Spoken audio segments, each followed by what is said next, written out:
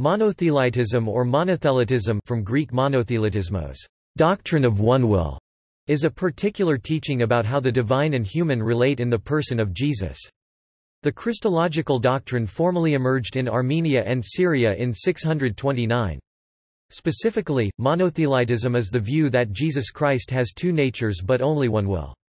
That is contrary to the Christology that Jesus Christ has two wills, human and divine, that correspond to his two natures, diothelitism. Monothelitism is a development of the Neo-Chalcedonian position in the Christological debates. Formulated in 638, it enjoyed considerable popularity, even garnering patriarchal support, before being rejected and denounced as heretical in 681, at the Third Council of Constantinople. Background.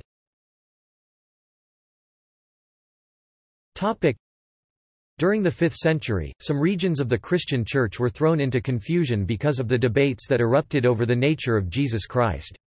Although the Church had already determined that Christ is the Son of God, just what his exact nature is remained open to debate. The Church had declared heretical the notion that Jesus is not fully divine in the 4th century, see First Council of Nicaea, during the debates over Arianism, and had declared that he is God the Son become human. However, in arguing that he is both God and man, there now emerged a dispute over exactly how the human and divine natures of Christ actually exist within the person of Christ. The Christological definition of Chalcedon, as accepted by the Eastern Orthodox, Catholic, Anglican, Lutheran, and Reformed churches, is that Christ remains in two distinct natures, yet these two natures come together within his one hypostasis. More simply, Christ is known as both fully human and fully divine, one in being with the Father. This position was opposed by the Monophysites, who held that Christ possesses one nature only. The term Monophysitism, of which Eutychianism is one type, held that the human and divine natures of Christ were fused into one new single mono nature. As described by Eutyches, his human nature was dissolved like a drop of honey in the sea, and therefore his nature is really divine. This is distinct from Miaphysitism, which holds that, after the union, Christ is in one theanthropic human-divine nature and is generated from the union of two natures. The two are thus united without separation, without confusion, and without alteration, and with each having a particularity. Miaphysitism is the Christological doctrine of the Oriental Orthodox churches. Nevertheless, the resultant debates led the Chalcedonians to accuse the non-Chalcedonians of teaching Christ's humanity to be of a different kind from our own. Meanwhile, the non-Chalcedonians accused the Chalcedonians of espousing a form of Nestorianism, a rejected doctrine that held that Jesus Christ was two distinct subsistences. This internal division was dangerous for the Byzantine Empire, which was under constant threat from external enemies, especially as many of the areas most likely to be lost to the empire were the regions that were in favor of Monophysitism, and who considered the religious hierarchy at Constantinople to be heretics only interested in crushing their faith. In these provinces, the non-Chalcedonians were far more numerous than the Chalcedonians. In Egypt, for instance, some 30,000 Greeks of Chalcedonian persuasion were ranged against some 5 million Coptic non-Chalcedonians. Meanwhile, Syria and Mesopotamia were divided between Nestorianism and Jacobitism, while the religion of Armenia was wholly Cyrilline non-Chalcedonian. Consequently, the Monothelite teaching emerged as a compromise position. The Byzantine Emperor Heraclius tried to unite all of the various factions within the empire with this new formula that was more inclusive and more elastic. This approach was needed to win over the non-Chalcedonians, since they, already believing Christ possesses a single nature, necessarily also believed that he holds a single will. But it was unclear whether the Chalcedonians should believe in Christ's human and divine energy and/or will as well as his human and divine nature, because the ecumenical councils had made no ruling on this subject. A ruling in favor of this new doctrine would provide common ground for the non-Chalcedonians and the Chalcedonians to come together, as the non-Chalcedonians could agree that Jesus has two natures if he only had one will, and some Chalcedonians could agree that Jesus has one will if he has two natures. First attempt, doctrine of one energy.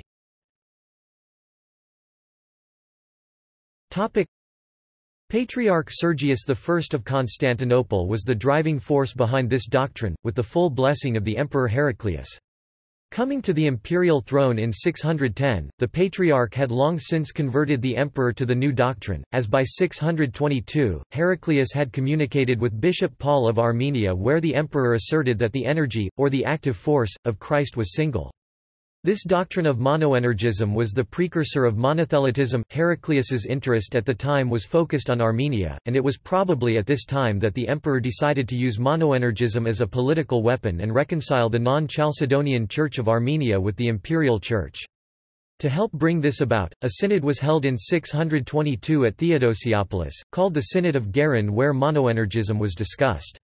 Over the next few years Heraclius was preoccupied with his prosecution of the war against the Sassanids, but by 626 he had issued a decree to Arcadius, bishop of Cyprus, requesting that he teach the doctrine of one hegemonic energy.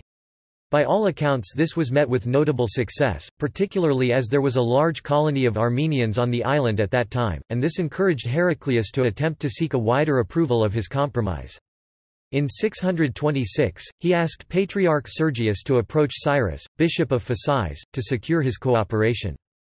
With the successful conclusion to the Persian War, Heraclius could devote more time to promoting his compromise, which was now more urgent due to the administration of the recovered Monophysite, also referred to as non-Chalcedonian, due to their rejection of that particular council, provinces of Syria and Egypt.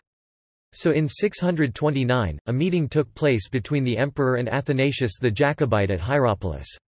An agreement was struck whereby the Jacobites were to return to the imperial church on the basis of the single energy doctrine, and Athanasius was to be made Patriarch of Antioch. Then in 630, Bishop Cyrus was made Patriarch of Alexandria, and he soon won over another non-Chalcedonian group.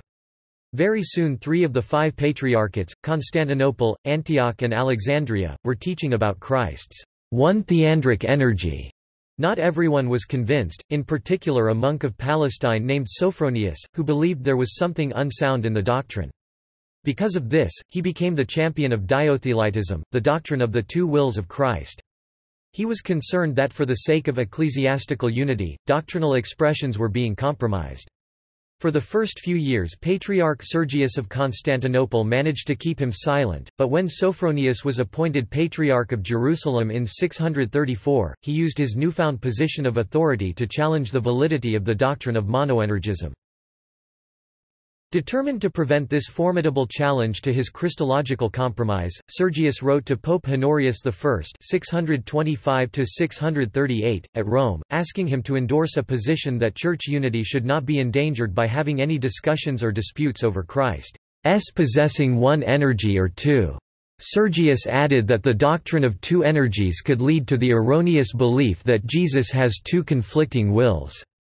Pope Honorius' reply in 635 endorsed this view that all discussions should cease, and agreed that Jesus does not have two conflicting wills, but one will, since Jesus did not assume the vitiated human nature tainted by Adam's fall, but human nature as it existed prior to Adam's fall. In the meantime the Epistola Synodica of Sophronius appeared, the outcome of the Synod of Cyprus, and this attempted to show that the new doctrine was inconsistent with orthodoxy. He declared that it was nothing more than a bastardized form of Monophysitism, and consequently it went against the hard-fought achievements at Chalcedon. Suddenly, support for the doctrine began to subside and soon former supporters were busy finding flaws and inconsistencies in the proposal. Soon, Sergius and Heraclius abandoned it as a doctrine. Second attempt, doctrine of one will.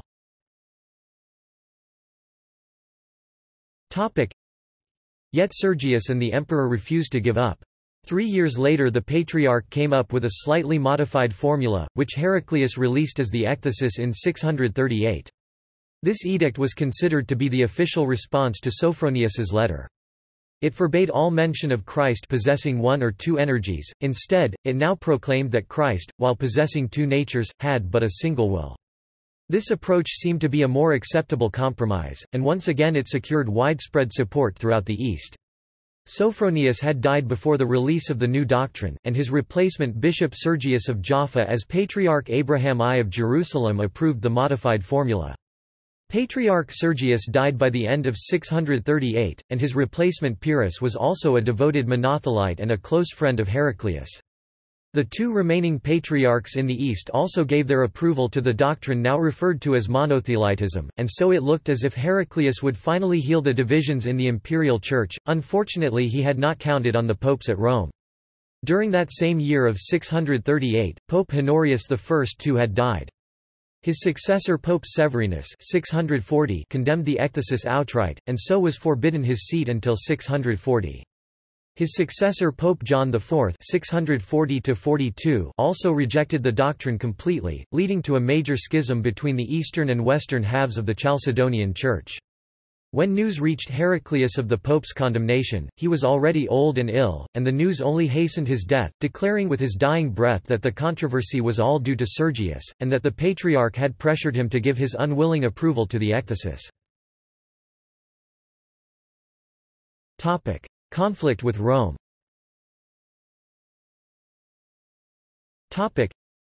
This state of schism remained for the next few years. The death of Heraclius in 641 had thrown the political situation in Constantinople into chaos, and his young grandson Constans II (641–668) succeeded him. Meanwhile, in Africa, a monk named Maximus the Confessor carried on a furious campaign against Monothelitism, and in 646 he convinced the African councils to draw up a manifesto against the doctrine. This they forwarded to the new pope, Theodore I (642–649), who in turn wrote to Patriarch Paul II of Constantinople, outlining the heretical nature of the doctrine. Paul, another devoted monothelite, replied in a letter directing the pope to adhere to the doctrine of one will. Theodore in turn excommunicated the Patriarch in 649, declaring Paul a heretic. Constans II was a young man of 17, and he was supremely indifferent to the religious debates convulsing the Church. However, he was certainly concerned about the effect all these arcane debates were having on the Roman Empire, and so he issued an imperial edict called the Type of Constans. This edict made it illegal to discuss in any manner the topic of Christ possessing either one or two wills, or one or two energies. He declared that the whole controversy was to be forgotten. The scheme which existed before the strife arose shall be maintained, as it would have been if no such disputation had arisen. He would soon discover that it was far too late to turn the clock back. In Rome and the West, the opposition to Monothelitism was reaching fever pitch, and the Type of Constans did nothing to diffuse the situation, indeed it made it worse by implying that either doctrine was as good as the other. Theodore planned the Lateran Council of 649 to condemn the ecthesis, but died before he could convene it, which his successor, Pope Martin I (649–653), did. Not only did the council condemn the ecthesis, it also condemned the type as well. After the synod, Pope Martin wrote to Constans, informing the emperor of its conclusions and requiring him to condemn both the Monothelite doctrine and his own type. Unfortunately, Constans was not the sort of emperor to take such a rebuke of imperial authority lightly. Even while the Lateran Synod was sitting, Olympius arrived as the new exarch of Ravenna, with instructions to ensure that the type was followed in Italy, and to use whatever means necessary to ensure that the pope adhered to it.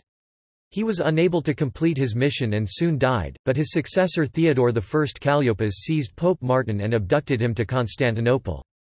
Here he was imprisoned and tortured before being condemned for breaking the imperial commands and was banished before dying from his treatment at the hands of the emperor. The emperor continued to persecute any who spoke out against Monothelitism, including Maximus the Confessor and a number of his disciples. Maximus lost his tongue and his right hand in an effort to have him recant.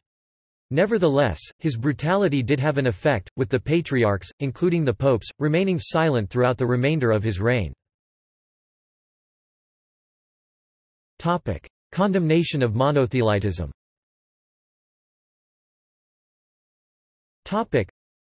With Constans' death in 668, the throne passed to his son Constantine IV.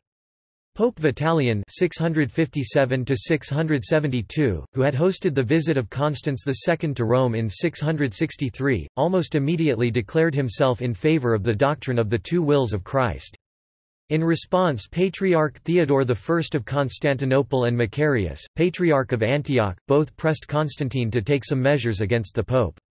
Constantine, however, decided to let the Monothelite question be decided entirely by a church council. He asked if the pope, by this stage Pope Agatho, 678–681, would be willing to send delegates to an ecumenical council to be held at Constantinople to finally put an end to this question. Pope Agatho agreed, but first held a preliminary synod at Rome 680 in order to obtain the opinion of the Western theologians. Other synods were also held at Milan and at the Council of Hatfield in 680, convoked by Archbishop Theodore of Canterbury. All the Western synods condemned monothelitism, and a report of the Roman synod's acts was sent to Constantinople, along with the Western delegates to the council. This council met from 680 to 681. Apart from the Roman representatives, it also hosted representatives from the Patriarchs of Alexandria and Jerusalem, while the Patriarchs of Constantinople and Antioch were present in person. It almost unanimously, with the exception of 2 individuals, condemned the Monothelite doctrine as one that diminished the fullness of Christ's humanity, and asserted that diothelitism was the true doctrine, with Christ possessing 2 natural wills and 2 natural energies, without division, alteration, separation or confusion. It also anathematized the chief representatives of the discredited doctrine, including Pope Honorius. The churches condemned at Constantinople included the Oriental Orthodox churches and the Maronite Church, although the Oriental Orthodox deny that they ever held the Monothelite view, describing their own Christology as Miaphysite, and the Maronites accept the Chalcedonian formula being in communion with the Roman Catholic Church. This brought to an end the controversy over monothelitism. Controversy over Pope Honorius I.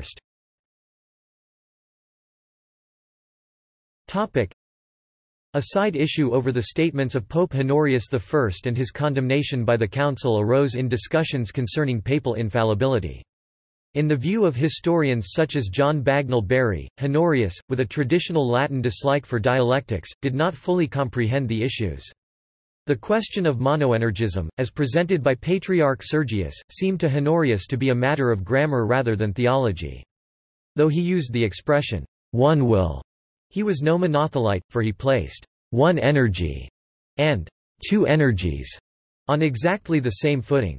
Further, in his second letter to Sergius, what he wrote was by and large orthodox. Maximus the Confessor, in his disputation with Pyrrhus, interprets the statement, one will, as referring the integrity of Christ's human will, in contrast to the fallen human will which seeks diverse and contradictory goods. The Third Council of Constantinople posthumously anathematized Honorius as a heretic. And with these we define that there shall be expelled from the Holy Church of God, and anathematized Honorius, who was sometime Pope of Old Rome, because of what we found written by him to Sergius, that in all respects he followed his view and confirmed his impious doctrines. 13th session, and to Honorius, the heretic, anathema. 16th session. However, Pope Leo II letter of confirmation of the Council interprets the Council as intending to criticize Honorius not for error of belief, but rather for imprudent economy of silence. Leo's letter states, we anathematize the inventors of the new error, that is, Theodore, Sergius. And also Honorius, who did not attempt to sanctify this apostolic church with the teaching of apostolic tradition, but by profane treachery permitted its purity to be polluted. See also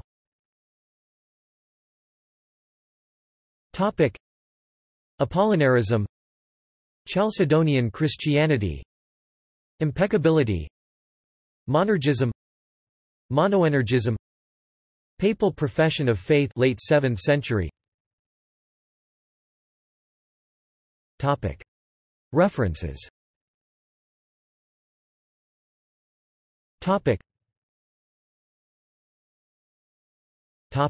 Sources.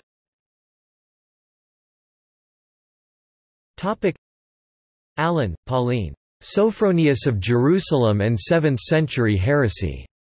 Oxford University Press 2009. Berry, John B., A History of the Later Roman Empire from Arcadius to Irene, Volume 2 2005. Chadwick, Henry, The Penguin History of the Church I, The Early Church Penguin, 1993. Havorin, Cyril 2008. Will, Action and Freedom, Christological Controversies in the 7th Century. Leiden Boston, Brill. Meyendorff, John 1983. Byzantine Theology, Historical Trends and Doctrinal Themes revised 2 ed.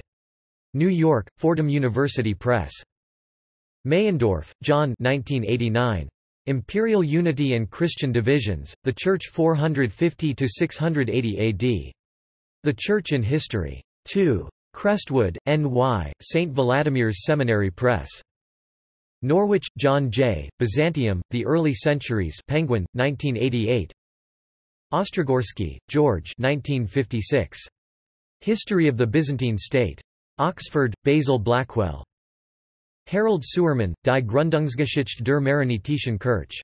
Harrisowitz, Wiesbaden 1998, ISBN 3-447-04088-2. External links.